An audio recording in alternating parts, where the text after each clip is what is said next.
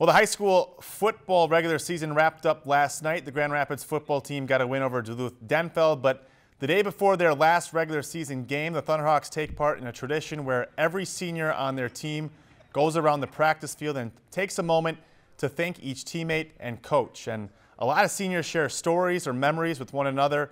It gets a little emotional. Head coach Greg Spahn calls it the final lap and says it's a great way for the program to recognize each senior for the sacrifices they've made as a Thunderhawk football player. Pretty cool what they do over there in Grand Rapids. You always do that, take the time to appreciate one another. Right. I played football all the way through college and been involved with coaching and everything. I've never seen anything like that. That is really a great idea what they're doing. Yeah, it's special. Greg Spahn's top of the class too. He's a great guy.